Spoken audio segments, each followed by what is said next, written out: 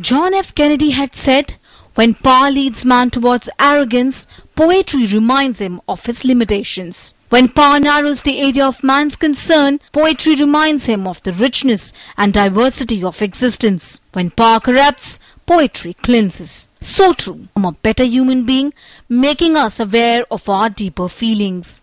As T.S. Eliot had said, poetry may make us from time to time a little more aware of the deeper, unnamed feelings which forms the substratum of our being, to which we rarely penetrate, for our lives are mostly a constant evasion of ourselves. Poetry binds the hearts of people in one thread. Poem travels beyond boundaries, reaffirming our common humanity by revealing to us that individuals everywhere in the world share the same questions and feelings. Recognizing the unique ability of poetry to capture the creative spirit of the human mind, UNESCO has proclaimed March 21 as the World Poetry Day. The day aims to support linguistic diversity through poetic expressions and to offer endangered languages the opportunity to be heard within their communities. A few lines or a few pages and you have a result, an outcome that answers even some of the most difficult questions. Hans Christian Andersen had explained what living in the true sense means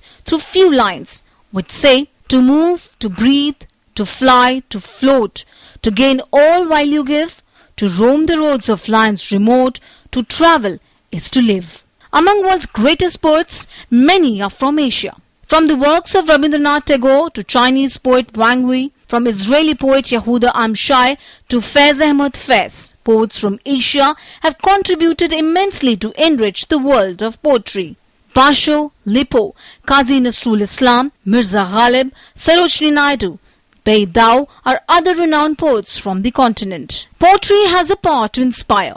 It motivates to leave behind all fears and undertake a new journey every day. Few lines by one of the greatest poets of all times, Rabindranath Tagore, perfectly explains the significance of poetry. His poem, Where the Mind is Without Fear, was written at a time when India was under the British rule and people were eagerly waiting to get their freedom from the British rule. This poem gave a lot of strength to the people who were struggling for India's independence.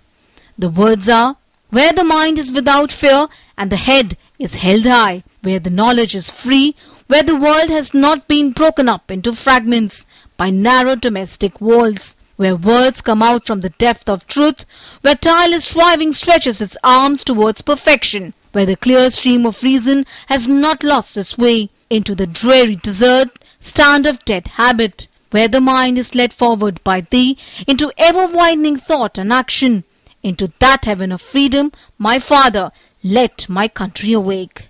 Inside Asia Desk, DD News.